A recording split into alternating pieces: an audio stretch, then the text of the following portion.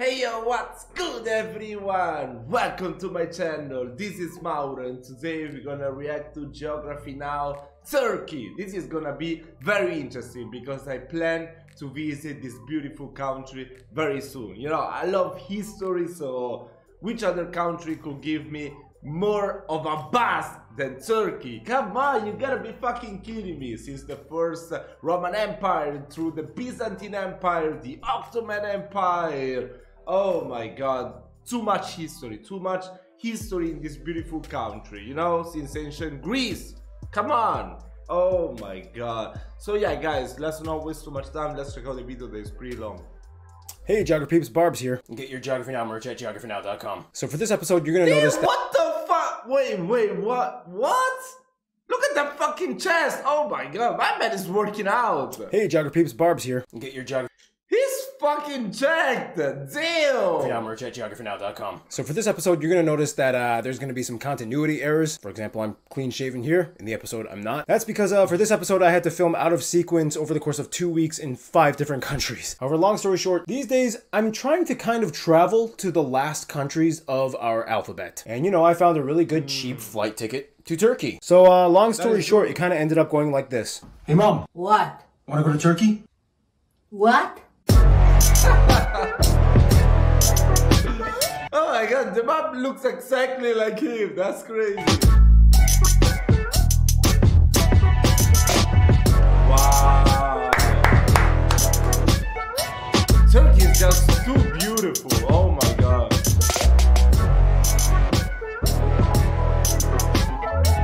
Istanbul. Yeah, I went to Turkey for this episode. That's amazing.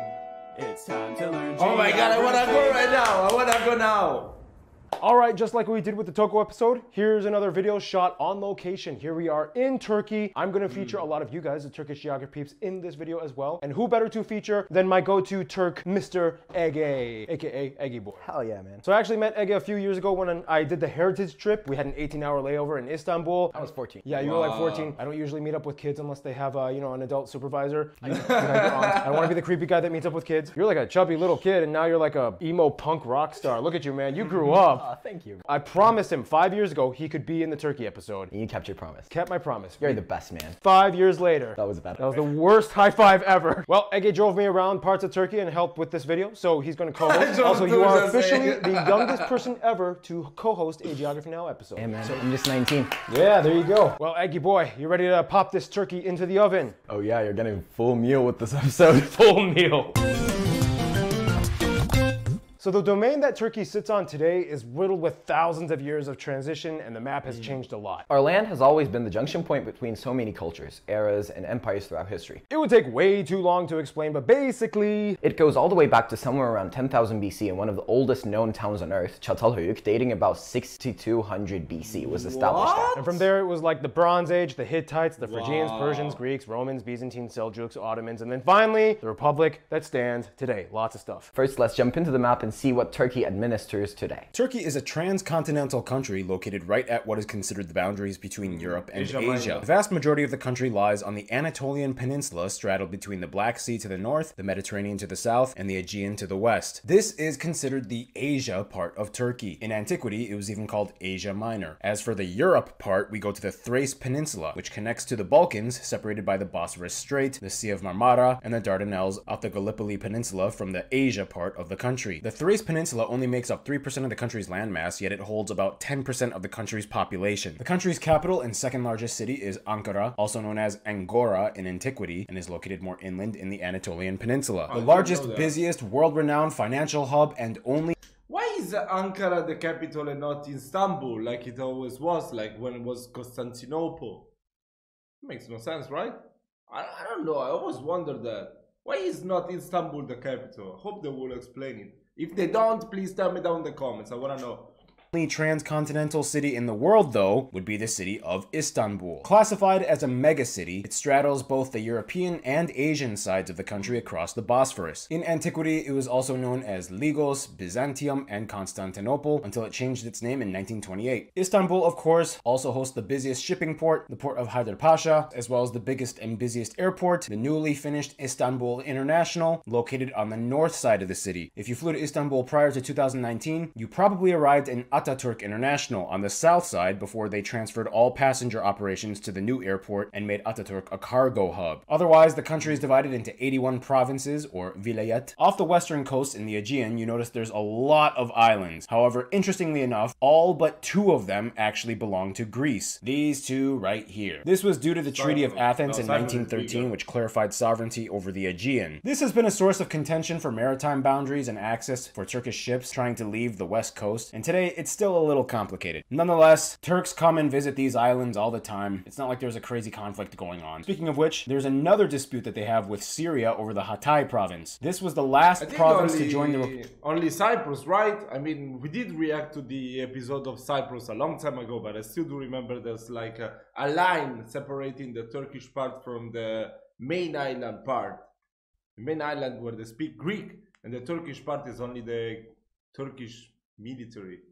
I think so. I don't actually remember, but I think it's like that. Republic in 1939. Syria never formally recognized the referendum that the French officiated that gave it to Turkey, and today's Syrian maps still show the Hatay province as theirs. Also, fun side note, we all know Turkey has a town named Batman, in which the mayor literally tried to sue the director of Batman Begins. But Turkey also has some funny literal translated names. Yeah. These, here, why don't you just go through some of them? Balıkesir, fish prisoner. Adıyaman, its name is bad. That literally means its name is bad. Yeah, Tokat, slap. It just means slap. And the last and one... Afyonkarahisar, Opium Black Fortress. Opium Black Fortress. Yeah, it's where opium grows. In any case, going back to history though, Istanbul was essentially the capital of the Byzantine Empire. Barbarians invaded from the Danube, Arabs came from the southeast, even some Slavs came in from the Black Sea coast. It was chaos everywhere. It wasn't until the 11th century you started to see the first Turkic peoples fully settling in what is now Turkey, starting with the Seljuk Empire, which was actually Perso-Turkic, but you get the point. So many things went back and forth until the 14th century when Osman I initiated the Ottoman Empire in the Bursa province area. You've probably heard of the Ottoman Empire. It lasted for about 600 years until the Balkan Wars leading up to World War I, when all hell broke loose. The Treaty of Sèvres, which was signed and essentially attempted to carve out what was left amongst the allies from the Turkey-Anatolia Peninsula. The thing is though, it's incredibly hard to carve out the heart and nucleus of an empire, aka the Anatolian Peninsula. Not easy. In comes Ataturk. This guy is basically the father of modern Turkey, who fought against partition forces and wanted to salvage the Anatolian Peninsula as a new Turkish republic that would modernize, industrialize, and secularize, even though many people would still maintain Islamic core values. This would essentially make them the first Muslim majority country to have secularism embedded in its constitution and a clause that stated that it could not be removed. And there have been 5 coups throughout history on the grounds that these principles were in danger. Anyway, back to the early 20th century, the transition from the Ottoman times to the Republic times was followed by lots of fighting, paranoia, proxy intervention, displacement practices, and bloodshed. We'll talk more about this later in the episode, but here's the deal. Whenever we make this bell sound,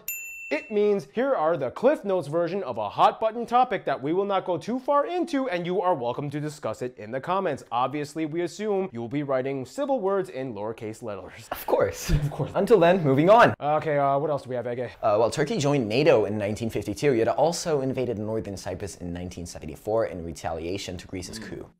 Also, the southeastern part of the country where the majority Kurdish population lives is where the PKK, jeez, it hasn't even been 10 seconds and already, like, let's just move on. Yeah, in addition, Turkey has been one of the longest in limbo candidates for joining the EU. Anyway, it kind of went like this. Wow, Okay, Turkey, really? you've been a member of the Council of Europe. You're an associate. Oh, so well, I get it. Yeah, I've checked out that I don't need a passport to travel to Turkey, so that might be the reason, right? The ECC. And you have a customs union with us. Good, good, good. But there are 35 chapters of criteria of EU ascension. And how many have you completed? 16. Hey, I took in a lot of refugees. Doesn't that make me look a little bit better? I mean, I'm holding one right now. Yeah, but there's other stuff that, yeah. We're suspending all negotiations until you figure it out. Yeah, screw it. Here's another. We seriously need to move on from I don't all know this much political about those talk and things. discuss something else because the comment section is It's a gonna be on lot. fire. Hey, I know, with all the history and unique regions, Turkey hosts a lot of notable sites of interest. To talk more on that, here's one of our Turkish geographers to explain. Merhaba, hi guys, my name is Cansu and I would love to tell you about some of the wonderful places Merhaba is, in Turkey. First hello, off, we right? are obviously a land of history and there are hundreds of ancient sites that date back thousands of years. Remember the famous Battle of Troy? Yep, the ancient ancient Troy is in Turkey, and people from the movie actually left the Trojan horse in Çanakkale. In addition, we have the Mount Nemrut head statues, Cappadocia's cave houses, Mardin sandstone building, Myra's rock tombs, and also the tomb of Santa Claus, aka... Oh my god, I wanna fucking go right now! That is so beautiful! We have castles everywhere in Turkey, in Ankara, Alanya, Bodrum, Giresun, Kastamonu, and the only thing that outnumbers our castles is our... Oh, Turkish baths! Oh my god. I'm kind of an introvert. I'm a little bit shy in public, so I don't know, but I would wanna try those Turkish baths. I mean, that seems pretty cool. It's a huge part of our culture, and it's kind of a Turkish traditional bachelor/bachelorette party. And finally, I'm sure everyone knows about Hagia Sophia, our most famous site in Istanbul, and it is very close to Blue Mosque, which is another stunning piece of architecture. And last but not least, let's not forget the Grand Bazaar with 61 streets. Fuck, I wanna go right now. Teşekkürler. Umarım Türkiye'ye gitme fırsatınız olduğunda buraları görebilirsiniz. Bye. Thank you. What the? Oh my god, the language is so difficult, but I wanna learn it. Come on, oh my god, I'm falling in love already with Yeah, that was a lot of info, and we barely even started the episode. Yeah. Well, let's tone things down a bit and go into the least crazy part of this episode. Let's show the natural side of Turkey, the land. The land.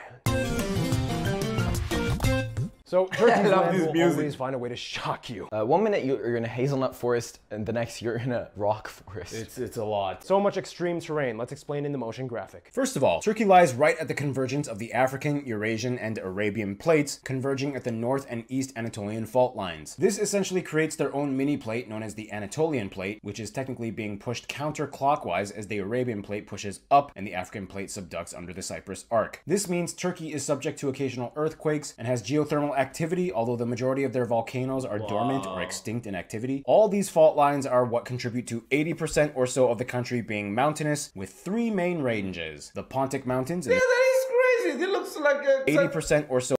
This looks exactly like my city. That's crazy. Of the country being mountainous, with 3 main ranges. The Pontic Mountains in the north, the Taurus Mountains in the south. In between both of these, you find the Anatolian Plateau. And finally, to the far east, you find the Aras Mountains. This is the highest region of Turkey, with the highest peak, Mount Ogridog, or more. Wait, isn't that where the Noah's Ark allegedly ended up? Commonly known as Ararat, which is actually a dormant compound volcano. From these mountains, the mighty...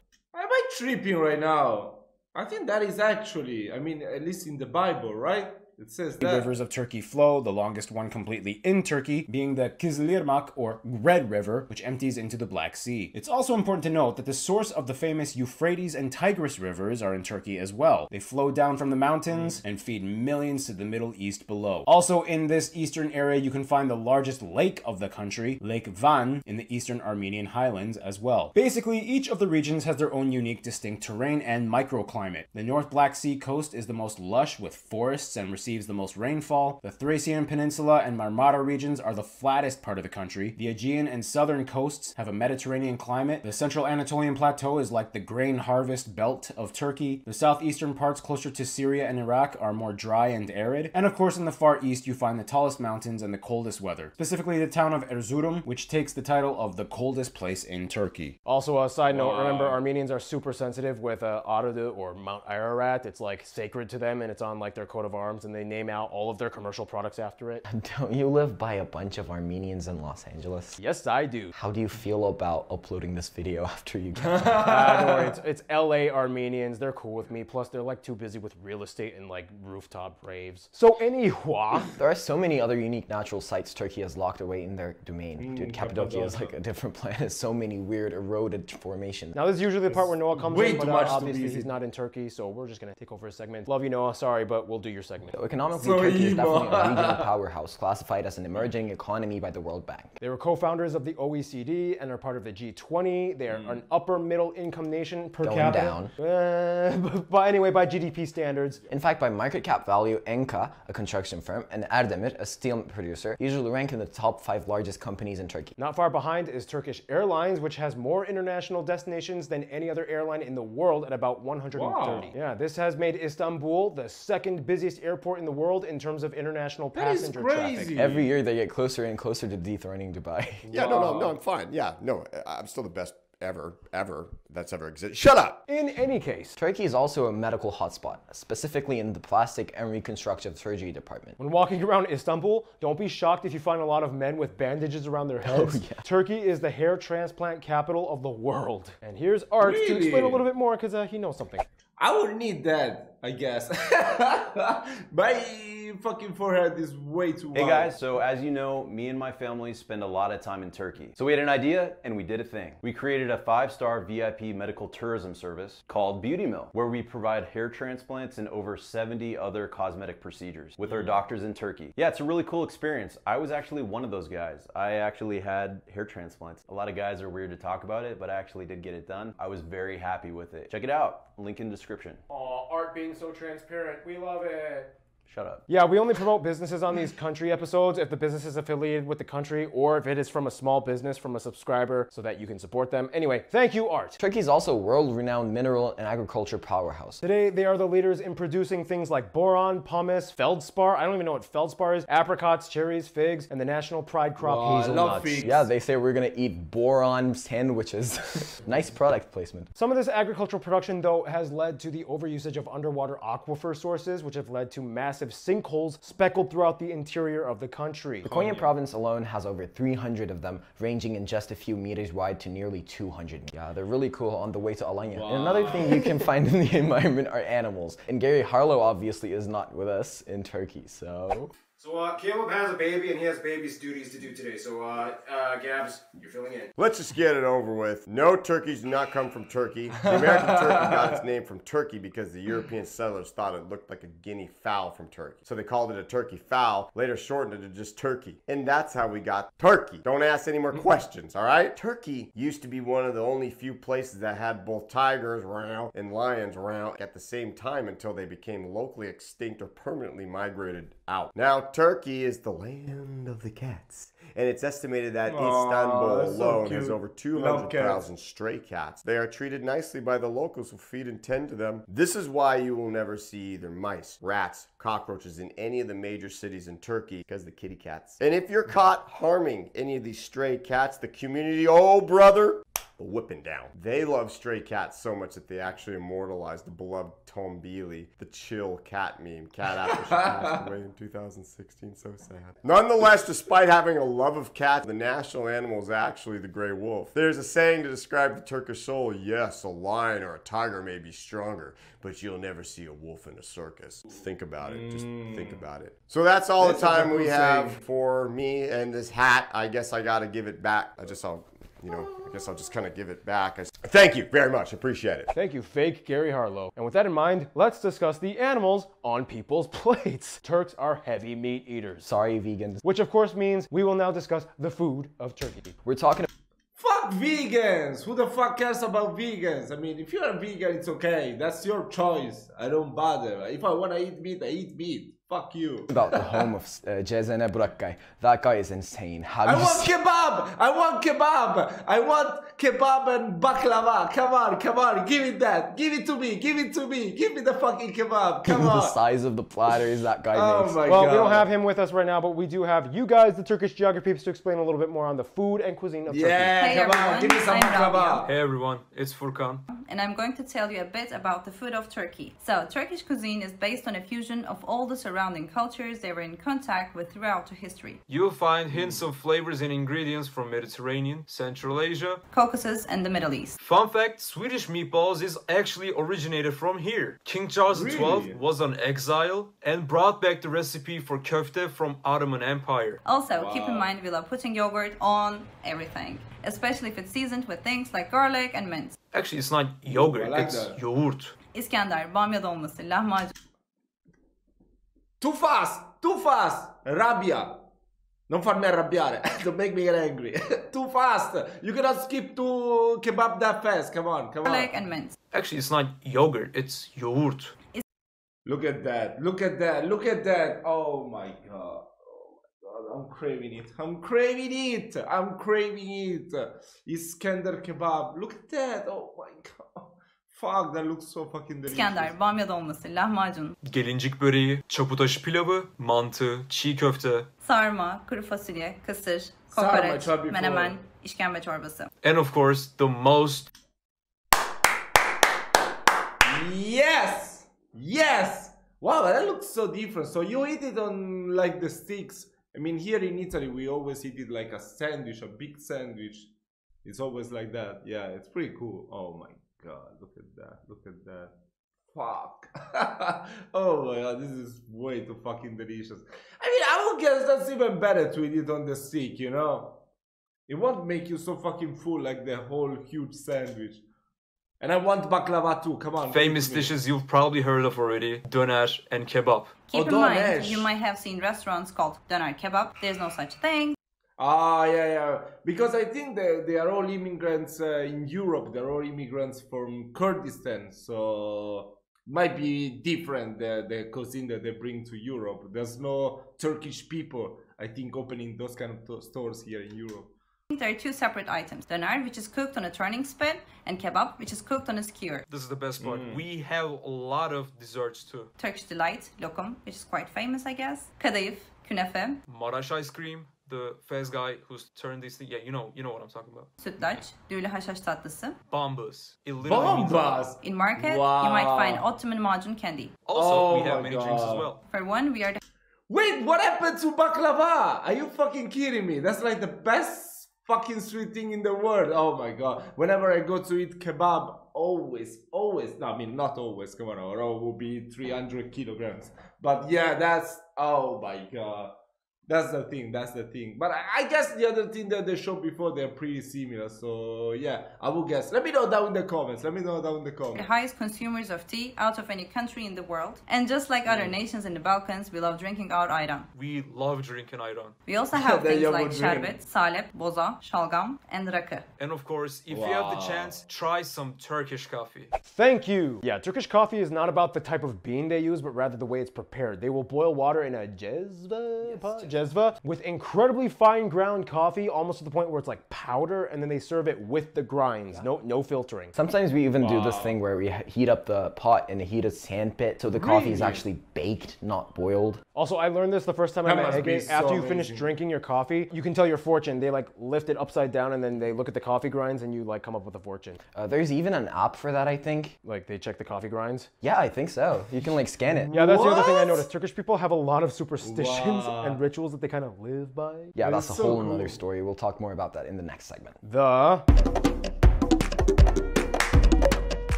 So, what is a Turk? This is not a simple question to answer, especially since Turkey has gone through so much change in the past several millennia. First, we need to make the quick distinction between the terms Turk and Turkic. Turk or Turkish are used interchangeably to refer to someone from Turkey. Turkic refers to the Turkic ethnic group, a family broken down into 6 main branches that extend all the way from Turkey to Siberia. This means, yes, Turkish people are distant cousins of people like Siberians, Kazakhs, Uyghurs, Uzbeks, Tatars, and so on. Ethnographers speculate that they are even intertwined with Uralic and Ugric people groups. Wait, so even we're related to them? By weird technical long distance default, kind of, yes. And even Viktor Orban says that they're related to the Turks. So there's something going on. That being said, many Turks in Turkey today are probably a genetic admixture of who knows what from anywhere and everywhere that got in contact with the Anatolian Peninsula over the past 2 millennia. You can find everything from blonde-haired, blue-eyed Turks to, yes, even a small community of Afro-Turks. In any case, if you want an actual visual of how the country breaks down ethnically, here's the demographics graph. First of all, the country has a population of about 85 million people and is host to the largest refugee population on Earth. Now here's where things get a little complicated, because Turkey doesn't really have super reliable data on ethnic statistics of their country, and the term Turk is defined by the constitution as... Yeah, because at the end of the day, who the fuck cares? Why do you need to...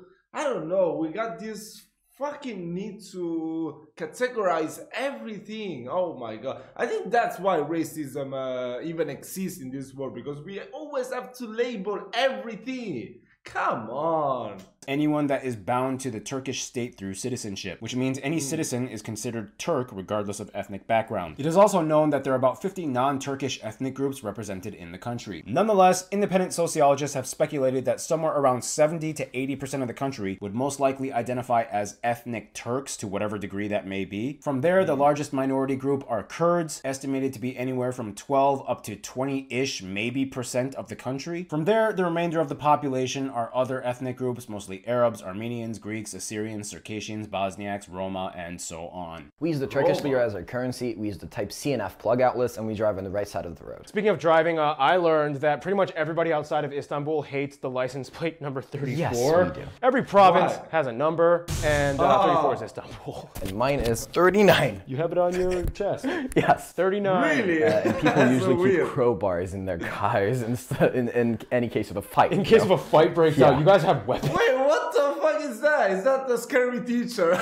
Yes. Language-wise, obviously Turkish is the official language. It is written in the Latin script. It was actually adopted in 1928, replacing a modified Arabic script prior to that. Our ancestors actually used our own versions of the old Göktürk and Uyghur alphabet, which had these cool jagged blade-shaped letters that would later inspire the old Hungarian alphabet. Man, I guess we do have some weird connection to you guys, huh? Now going back to the people of Turkey, as we mentioned, Turkey is also pretty diverse. As mentioned, the Kurds are the largest minority, mostly concentrated in the southeastern provinces bordering Iraq and Syria. We already did a video explaining about the Kurds and who they are, but basically they are a stateless Iranic group of people related to the Persians and Pashtuns. They speak their own language, completely unrelated to Turkish, and they are spread across 4 countries in the Middle East, mostly in Turkey though. And since we're already on the topic, let's just get it over with and rip off the Armenia band-aid thing. Okay, I'm just gonna say this. During the transition years of becoming a republic, there were lots of fighting, and the Armenians, being assisted by Russians, was heavily involved. Since then, Armenia has requested the Turkish government acknowledge the incident as a genocide, whereas Turkey's government, to some extent, will acknowledge that tragedies have occurred. However, the narrative is more nuanced, and they would not use the word genocide. This is the basic foundation of the argument. Yeah, in Turkish schools, the incident is taught as tehcir, which is a displacement, and some Ottoman officials who abused their power and mistreated the displaced Armenians were hanged. But keep in mind, this is the official Turkish government story, so make up your own mind. Make up your mind. This is what the Turkish government says. Yes. I mean, no country will ever admit to those kind of things. I mean, it could happen, but to some extent, yeah, your governments always try to hide shit that happened in the past. Come on, let's just face it. That's how it was since the beginning of time. Talk about it in the comments. Ding, ding, ding. For what it's worth, though, on a mundane personal level, Turks often can just befriend people like Armenians, Kurds, and Greeks. It's not like they're like, oh, when they meet each other. It's like they can interact with each other. Yeah, I just made a Greek friend like 2 days ago. We have that footage. Mike was really cool. Mike, we were really, you know, hitting it off. You were vibing, man. Yeah, like a lot of things are in common. You use like the same words. You like have the same everything. Like yeah, we're basically from Thrace, both of us. Thracian people. It's like one people. It's crazy. And another thing, being close to conflict zones, Turkey has become the largest refugee host in the world with about 4 million, including nearly 65% of the entire world's registered Syrian refugees. Supposedly the number is up for debate because a lot of people also just cross over and they don't register, so it's 100% higher than that. Well, with that, let's talk about another part of Turkey's identity, religion. Although secular by constitution, according to the government's old registration system, about 98% of the country claims to be Muslim to whatever degree of actual devotion. The majority at about 75% being Sunni, affiliated with the Hanafi school of jurisprudence. Well, in the past, people were supposed to have a registration for their religion, and if they had just one Muslim parent, they would be automatically registered as Muslim. The data is probably a little bit skewed. For what it's worth, historically, before Ottoman times, the lands Turkey died in used to be very Christian. Like literally half of all the cities in the New Testament of the Bible that the Apostle Paul visited refer to current renamed cities of Turkey, like Ephesus, Tarsus, Lycia. Even the ecumenical patriarch of the Eastern Orthodox Church is located in Istanbul. It's interesting though, because despite the Islamic undertones, Turkey and often their Turkic cousins can be very superstitious and fall into practices like fortune telling and astrology. It's huge out here. Yeah. So like technically it's considered haram, but like you guys still do it. Yeah. And that's the thing you'll notice. In Turkey, there's always kind of like a dichotomy or fusion between the Islamic side and the Turkic side of people's identity. And that's the other thing too, like a lot of times people kind of conflate you guys with Arabs because Islam usually gets tied in with Arabism. Yeah, wait, that was because during the Ottoman Empire, you know, the Ottoman Empire also included the Arabic part, right? Saudi Arabia was part of the Ottoman Empire. Or am I tripping? Maybe I'm saying something stupid, but I do think so. So much. Yeah, we're like the least Arabized Muslim majority country. But like people don't seem to understand that. Yeah. And one thing they've upheld for thousands of years are their recreational activities. With that, here's art with the sports part. I had to write something. Alright guys, Turkey and sports. But first, guess what? Turkey's name is actually Turkish and it means cinnamon. That's all we need you for, buddy. So, He didn't die, don't worry. First off, they have lots of native sports. Every year on the West Coast, they have the Seljuk Camel Wrestling Festival, in which male camels would naturally fight each other for mates. So they decided to make it a sport. That's what they fight for, mates. Sorry, don't cancel me. I mean, but yeah. They're heavily monitored by referees and are muzzled so they don't bite each other. Another sport, Jidit, a horseback javelin throwing sport. So here's a clip from the movie Beyaz Melik showing how it's done in a safe and cinematically choreographed manner. And finally, you've probably heard of this one, Turkish oil wrestling. This is most famous in the Thrace region, done on a grass field wearing heavy water buffalo pants. You have to either expose your opponent's belly upwards, make them fall to the side, or carry them for a few steps. They're covered in olive oil to make grappling difficult, meaning wrestlers of different weights can wrestle fairly using speed and technique while also repelling mosquitoes. Why'd you say that as a question? Because why are mosquitoes important, right? We're saying what the olive oil is for. It's to repel mosquitoes? It can be that too. Take out the mosquitoes, bro. Shut up, Art, just say it. Otherwise, Turks have done pretty well in many other contemporary sports. They've gathered over 100 medals in the Olympics since debuting in 1908. Their strongest event being wrestling, with a total of 29 golds as of 2020 Tokyo Olympics. Turkey's women's volleyball teams have won numerous European championship titles and medals. And of course, Turks will tell you so much about their accomplishments in soccer or football. These three teams are the most attention-grabbing clubs in the entire country. When there is a derby between them, the fans go crazy. People get violent. Oh, they are all in police Istanbul. have to be present to stop the fans from stabbing each other. Otherwise, they were super pumped when they reached third place in the 2002 World Cup. And this guy, Hasan Şükür, holds the record. Oh, he was pretty good. He was pretty good. Oh my god, he was definitely good. For fastest goal in the World Cup. I mean, there's so much to discuss about Turkish football, but you know, I'm gonna let you guys hash it out in the comments. You guys can call each other little and you can verbally assault each other. All right, guys, that's all I got for you for the Turkey episode. That's always happening with football. If you guys are interested in getting some cosmetic work done, you can visit us at beautymill.travel in Turkey. Yeah. That was the lamest, like, most tame exit you've ever had, Art. Screw you, Paul. Oh, yeah. Thank you, Art. Have people died at these soccer fights? I don't think many. Might have. Maybe. Maybe. It's possible. Don't quote me on that. That's another thing about your culture. And to talk a little bit more about that, here's Random Hannah. And I'm not even sure if she can do this segment, but let's find out. Hannah's busy. She's in Alabama doing Alabama stuff, so we got Hannah too. Her stunt dog. No, it's just me, Gabriel, Gabs. Barb's is really pulling me into this episode. What? It was not Anna! So really getting all he can out of me. So, Turkish culture, what is it exactly? Turks are obsessed with hygiene. You're often going to find them with handkerchiefs or mendil. And every Turk has a bottle of colonia. It's like a perfume that they pour on their hands to cool down or if they're just generally stressed. It actually doesn't even originate in Turkey. It comes from Germany. When greeting elders, what they'll do is they'll grab the hand and they'll kind of kiss it. And then they'll put it on the forehead. And then when men greet each other, they shake hands.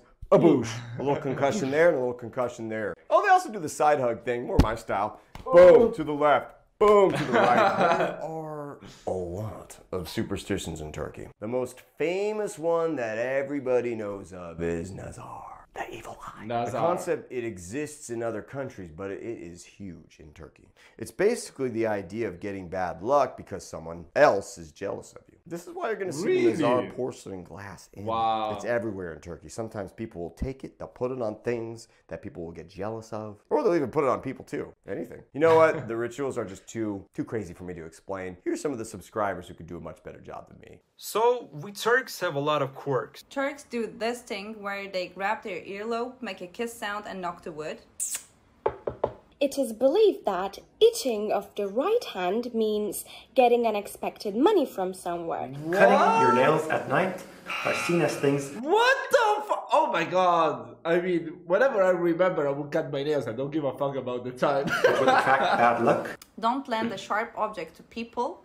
Either spit on it, or else you could be in a fight. Don't eat in a bathroom or bed, or you will get haunted. I was scared for this when I was a kid. You should enter the house and use household with your right foot. If someone is taking a long trip with their... Wait, is this actually true? I cannot believe that people actually do these kind of things. I mean, there is still, you know, also superstitious people in Italy. Like when a fucking ambulance will pass by, they will grab their nuts. I don't know, women would touch their left boob, something like that. I don't know, but those are things like they would say you to do when you're a kid, when you don't know anything. I mean, I would never do that again. When I was a kid, I would believe that too. But I think mostly in southern Italy, they are very superstitious that they do. I mean, I don't even know. I'm not superstitious at all, so whatever. People generally pour water behind them. If you buy a new pair of shoes, you should let the first person who notices them step on them. Turks have this gesture they do when they get scared. They bite their thumb and push it up. Slippers cannot be upside down at all. When you drop bread on the floor, you have to kiss it and put it on your forehead 3 times. Don't have too much fun, don't laugh too much, or something bad could happen. I expect... What? When you watch my videos, you better laugh so much. Like that one. Otherwise, oh Turkey my is a god, entertainment industry. Even people in Brazil that is love crazy. Turkish drama. Probably the most famous drama abroad being this one, which translates to "What is Fatma Gul's wrongdoing?" What'd you do, Fatma Gul? I want to know. Also, Turkish movies are really popular as well. However, Turkish humor is so specific that it's almost impossible to translate the inside joke, like the cult classic movie Gora, and it's highly regarded as the most popular movie from Turkey. Now, it's basically about a Turkish scam artist fellow who gets abducted by some extraterrestrials. Now, the whole movie is just making fun of Hollywood from the Turkish perspective. Finally, Turkey's home to many festivals and celebrations. This rock festival actually got canceled this year. The district administration said it was too loud and too disturbing for the locals. But are those the real reasons? Oh, we're just never gonna know. And speaking of loud and disturbing, here's our favorite Florida man, Keith! Did you guys miss me? I hope everybody's doing well. Let's get to it. What are hedgehogs? We're supposed to talk about music. Well, this is an intense one because, you know, they have a lot of... I like...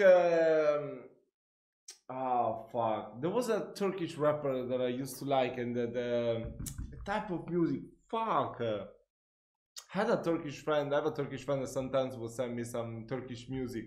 It was pretty cool, but I don't remember. It's probably gonna mention history. I mean, who doesn't know the Ottoman Empire? And, you know, woo! You'll hear lots of elements similar to Greek, Arab, Romanian, and Armenian Turkish music. I wonder why. There are 3 main styles of folk. The Black Sea, the West Coast, and the South Coast all have their own different styles of folk music. On the Black Sea coast, the kemençe is played, and when they dance, there's a lot of shoulder shaking, gesture like this. In the West Coast, there's the Zeybek dance, Jumbosh. I'm sorry if I just absolutely butchered that. It's like a banjo without frets. I don't know if it's tuned in fifths or not. I potentially tuned in fifths. In the South, you hear more arabesque music. It's slower and more depressing, like super depressing. People literally will commit self-harm. Yeah, this guy's the one I've heard. Oh my god, I liked so much his songs. I heard like 2 or 3 songs by him. Wow, that was really beautiful. I really enjoyed listening to his concerts that are performed by this dude. In fact, the 80s was kind of like the super popular depressing era of music in Turkey. It was kind of like their goth phase. Come on, I wouldn't call it depressing. Come on. Listed over here. Turkey has a lot of traditional bards, like these guys. Now let's get into some of the modern stuff that goes on in Turkey now. Anatolia rock, this is probably one of the most famous contemporary genres to have come out of Turkey. It's like a fusion of like Western rock, psychedelic, and like saz instruments. Oftentimes they're remixed with traditional Turkish songs. There's so much we could have mentioned, like Turkish pop, and there's a lot of Turkish rap. We need to react to Turkish rap. But if you have something to add, please add it in the comment section down below. I'd love to respond to you guys. Thank you so much to everybody that subscribed to my YouTube channel, The Keith Everett Show. It's been really great. Y'all have a good one. Thank you, Keith. So, by the way, if you want to hear metalcore/emo music in Turkish language, Turkish emo metalcore. Yeah, check out my musical project called Asma. Come on, I had no doubt. I had no doubt that he was an emo singer. Come on! My Life Falls Apart. It's on all platforms. You can find the music everywhere. As my life was apart. Sounds kind of good. I'm surprised. You do like all the tracks and the layers. And these kids are actually pretty good. Yeah, promotion for you, Ege. Thank you, man. You are in this episode, so why not? Well, with that, there's only one part left to this complicated nation of Turkey. Their diplomacy. Here we go. Okay, so definitely it's gonna be hate/love with Greece and friendship with Germany. I don't know what else. So as a country at the crossroads of 3 continents, Turkey is in a position where they can't really isolate, even if they tried. There's geographically too much going on. Let's explain. For one, Indonesia has always been a close ally dating back centuries when the Ottomans supported the people of Aceh against the Portuguese. Since the Cold War, the USA has always been involved in Turkey's diplomatic affairs, especially in concern to Soviet expansion. They joined NATO in 1952, recognized Israel in 1948. Many Turkish Jews voluntarily moved to Israel as well during Zionist movement times, and Turkey even sent troops to fight alongside the Korean War. In fact, Turkey has had close ties to South Korea dating over 2,000 years when the Guk Turks teamed up and assisted the Korean Goguryeo Kingdom against the Tang Dynasty Chinese forces in conflict times. Since then, they've maintained a historical alliance based on economic, cultural, and military traits all the way up to the Korean War. Today, about 460 fallen Turkish soldiers are buried in honor at the Hero Cemetery in Busan. Bosniaks from Bosnia and Herzegovina are also huge fans. They are kind of like the descendants of European Muslims that converted during Ottoman times. Many have even moved to Turkey as well and started businesses and have communities. Then we get to their central...